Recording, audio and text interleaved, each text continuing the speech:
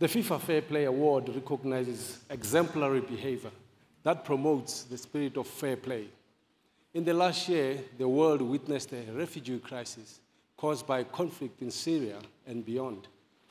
Innocent people forced to flee their homes in desperate conditions to find safety for themselves and their loved ones. We have heard and seen heartbreaking stories of loss and suffering, and the society responded, welcoming refugees with respect and compassion after their hard journey, providing them with the basic necessities, helping them to integrate with new communities. The world of football has also responded. Clubs and organizations all over the world doing what they can to help local communities and refugees. The plight of refugees is a global issue that needs global commitment and sustained global action. And football also playing its part.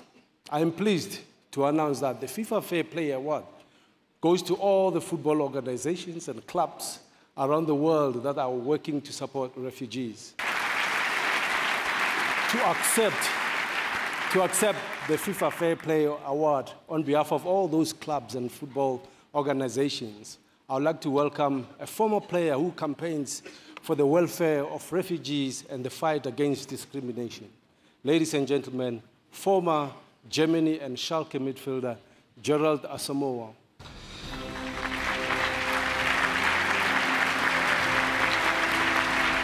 Welcome, man.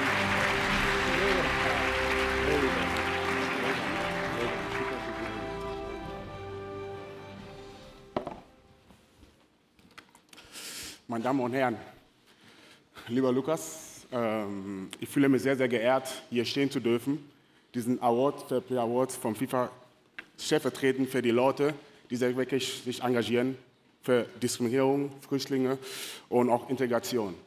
Ich meine, es ist wichtig, sich für sowas einzusetzen, und Fußball kann sehr, sehr viel dafür tun.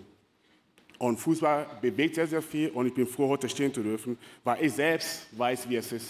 Mein Vater ist selbst aus Ghana geflohen, weil er Zuflucht gesucht hat, und er wurde sehr, sehr aufgefangen in Deutschland.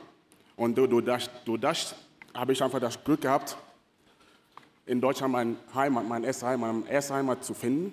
Und da habe ich gemerkt, Integration und Toleranz ist sehr, sehr wichtig. Das ist für mich eine Herzensangelegenheit, weil ich weiß, wie schwer es ist, Fremdfeindlichkeit, Rassismus entgegenzukommen. Und ich bin sehr, sehr froh, heute hier stehen zu dürfen. Und ich meine, das ist einfach eine Ehre, aber nicht nur für mich alleine, sondern für alle Leute, die sich wirklich dafür engagieren. Alles dafür tun, dass die Leute, die in Zuflucht suchen, sich sehr, sehr wohlfühlen. Und wie ich vorhin schon gesagt habe, 2015 war sehr, sehr schwer, aber 2016, und uns liegt sehr, sehr viel vor, wir müssen alles dafür tun. Und ich bin froh, dass wir alle dafür tun, dass die Leute sich sehr, sehr wohlfühlen, wenn die irgendwo Zuflucht suchen. Ich danke mich und bin sehr, sehr froh, diesen Award zu bekommen. Dankeschön.